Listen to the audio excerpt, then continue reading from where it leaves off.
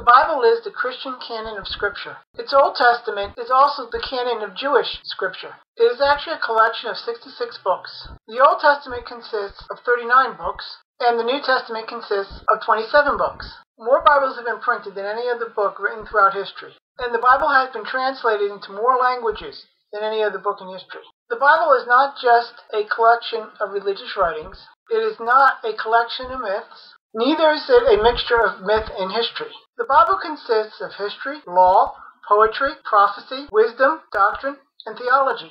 The Bible is the best preserved ancient historical document known. It has been carefully copied from the originals, and it has been carefully translated into many languages. The Bible also lacks the flattering distortions of leaders found in other cultures. In fact, the failings of even the godliest of kings, like David, are depicted. The Bible is the most loved book ever written. Millions of Christians cherish the Bible, reading and living by it. Ironically, the Bible is also the most hated book ever written. Those who hate Christians tend to also hate the Bible. The Bible remains despite efforts to destroy it by having it burned, banned, or simply attacking its legitimacy. The simple fact is that the Bible is the Word of God. Now, God wrote it through human authors.